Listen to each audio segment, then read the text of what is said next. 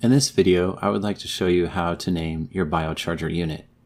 One thing I would like to note real fast is to show that my dashboard inside of myCloud may look a little bit different than yours, and that is because I have an administrative account. Under my owned devices, you'll see that my BioCharger is currently named BioCharger. Yours may also be named BioCharger, or maybe BioCharger NG with a set of numbers after it, and we do like to have our customers give their BioChargers a unique name. To do that, you would come over to this link in the upper right hand corner where it's going to have the current name of your BioCharger, and you would click on that, and that'll open up a new tab in your web browser that should take you to the panel on your BioCharger. From here you would click the Setup button, and then you would click on the Device Name option.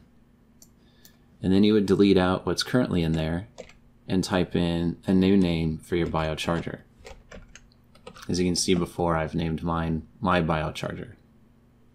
There are limitations on which characters can be contained within the device name.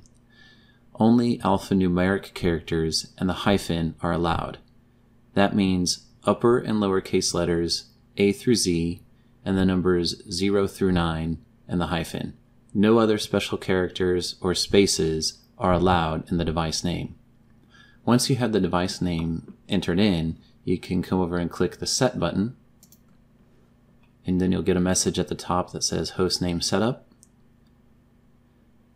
And after a few minutes, if you refresh your myCloud page, in the drop-down, your BioCharger's name will change, and this link on the right will also update with the new name that you've given your BioCharger. And that's all you need to do to name your BioCharger unit.